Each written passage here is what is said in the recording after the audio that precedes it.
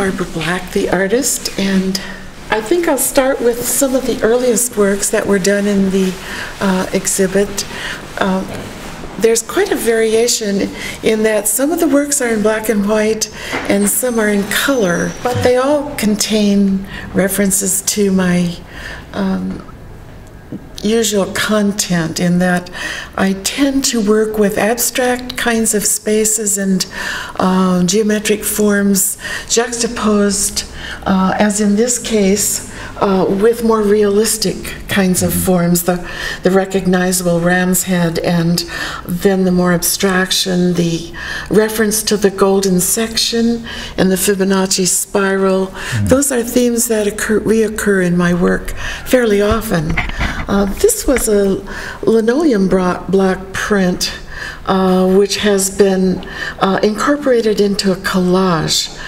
This is on a painted surface, and then elements of the print have been collaged together. And I was very intrigued in this particular one, which is called Aries, by an image I saw and drew from, which was of a sculpture with the spiral of the ram's horn, and then I added the spiral of a nautilus shell to refer to the Fibonacci spiral that can be placed in the golden section. This is more of a figurative reference to perhaps the Jungian idea of the shadow figure. It's or if any figure at night, and once again there's a little collaged reference to the nautilus shell and the Fibonacci spiral right there, and just kind of a small modest work with a little bit of color, but remaining in the black and white area. That's called Dark Gesture. This one is called Shadow Gesture, and both the previous piece and this one have some elements of monoprint in them, and then additions of collage. There is a figure hidden on the right side. You try to hide them. Well, it's the shadow, and we often try to hide our shadow side, don't we? I use triangles a lot as symbols. As I said, I use abstract spaces and then realistic imagery to kind of go together in a symbolic way to refer to our observed world, but also the world of memory and dream, imagination, going back and forth perhaps between the physical world we see and the unseen world. Part of my artistic journey is trying to explore those domains, and I don't always think out the imagery in a precise narrative way.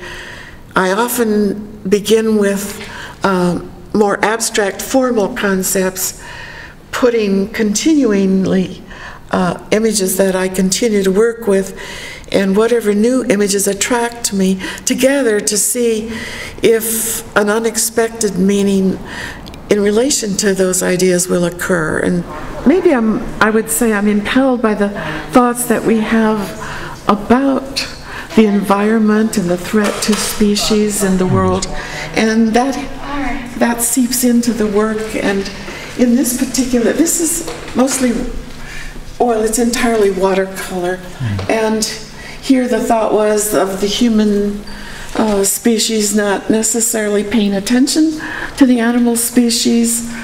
I named it Plato's Cave because there's kind of, these forms are looking away and there's kind of an ideal image up above. This is a little different one, just the opposite kind of relationship, talking about the close relationship we have with animals in the world.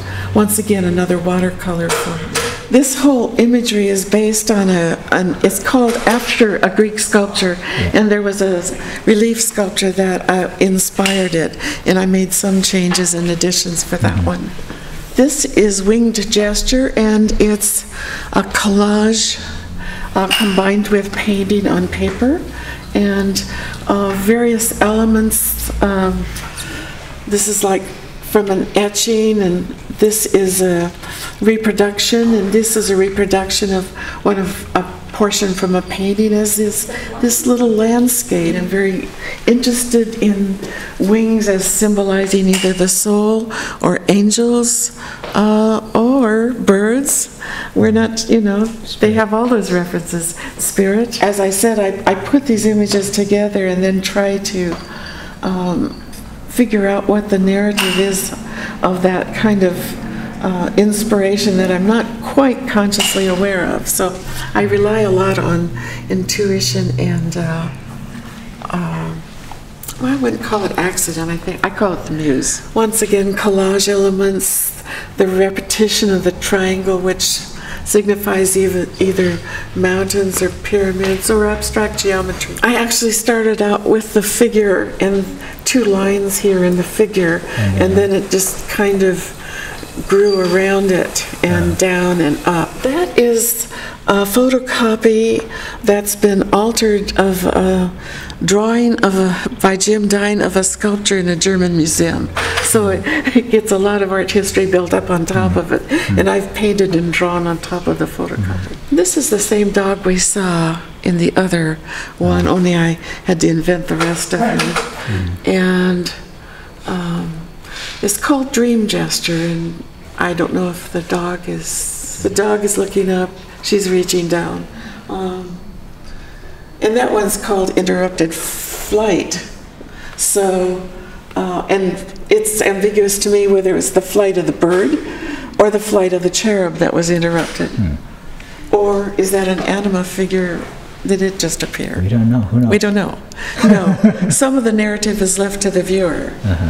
This one's called Spirit Gesture, and my original thought was that it was about the disappearance of the species, and I saw them going from reality to less real, but someone else looked at it and said it was coming into existence, and so I think that's up to each person. It can go either way. Exactly.